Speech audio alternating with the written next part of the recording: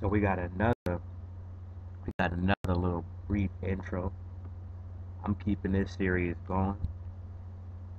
Um, you gotta excuse me for the low quality. I'm trying to get these videos out here, so let's get it popping. Right now, you seeing Eminem. We got Eminem on the. It makes me laugh because Eminem is in so much controversy right now. Um, First white rapper.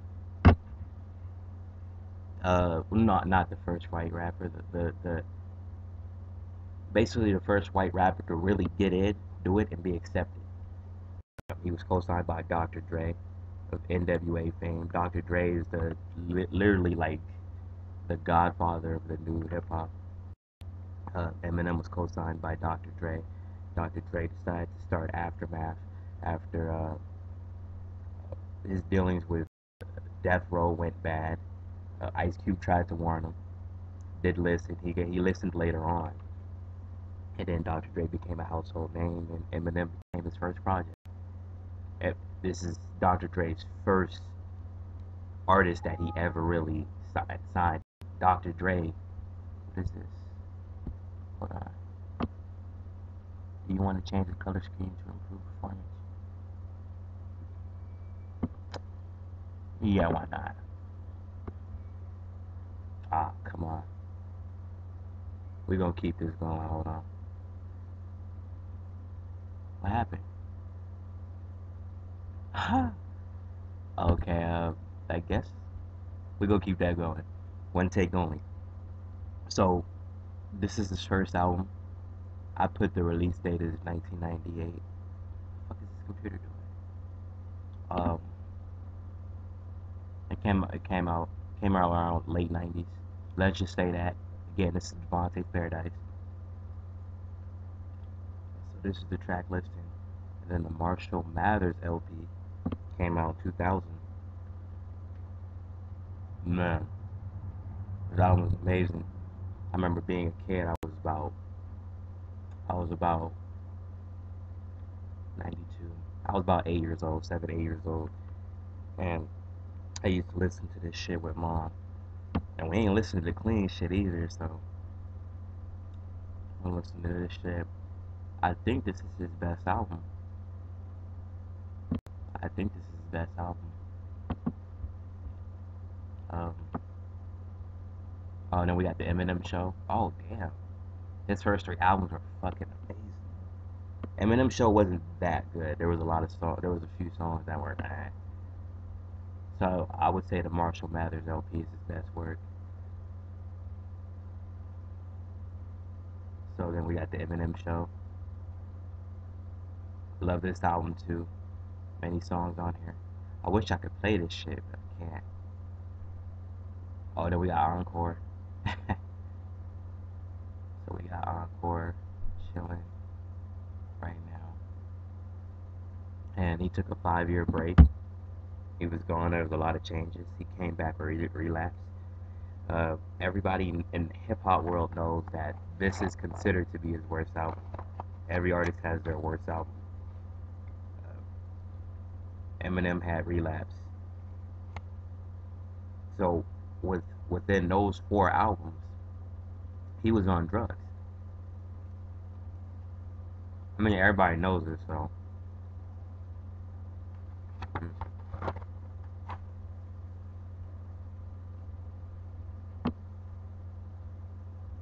Mm-hmm.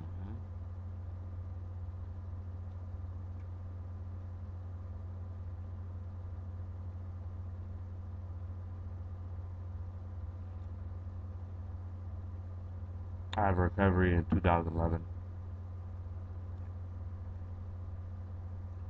Um,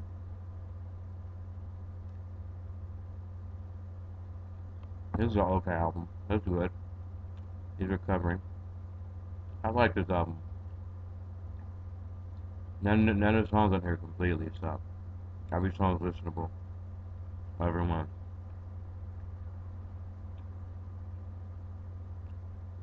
Marshall Mathers LP too. This is where people really, really stop. fucking with Eminem.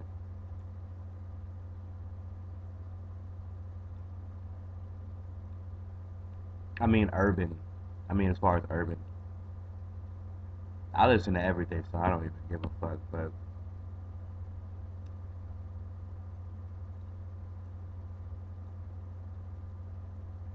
this is where everybody in the urban community was like, man, I miss the old Eminem.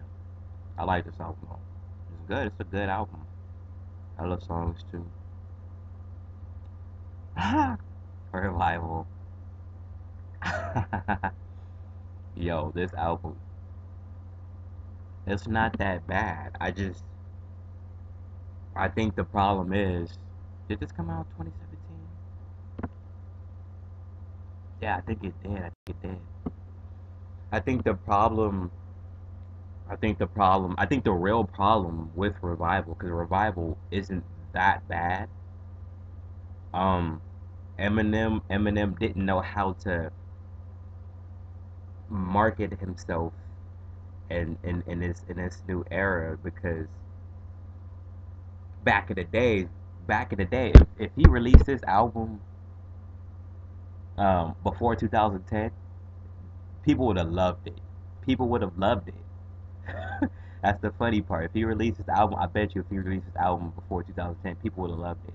But after 2010, you got all these rappers where it's hip hop tone has changed a lot, and it makes it harder for me to keep up with it too, because ultimately, um, there's not a lot of layers. People don't put a lot of layers into their shit. It's just one trap song, another trap song, another trap song, another trap song, another trap song. Back in the day, it used to be, let me talk about my mama. At the end, the last song, let me put in a song that's inspirational. Okay, so let me talk about depression. Okay, so let me talk about drugs. Let me talk about a gun, but let me talk about it in a smart way. Let me talk about my daughter. Let me talk about my growth. Hip hop nowadays, nobody's growing. It's just one trap song, another trap song, another trap song. Hey, make the beat tight. Another trap song, and we're just all turning up all the time. And people don't realize it, man. Um, I don't think this is a bad album. I just think people's ears are different. You know, uh, it's just it's harder to listen to this shit because there ain't no trap song, there ain't no drums, there ain't no loud, there ain't no bass. And by 2017, that shit, everybody was listening to trap music, man. I'm surprised Ti ain't. Oh yeah, I know why Ti ain't more relevant. I like this album. I don't see the problem with it. Kamikaze.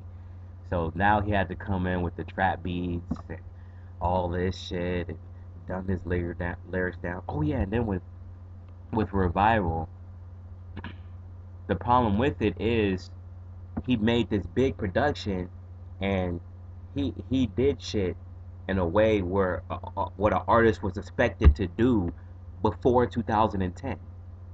This is how an artist was expected to be before 2010. Layers, different subject matters, not the same beats, not the same tone throughout the whole album.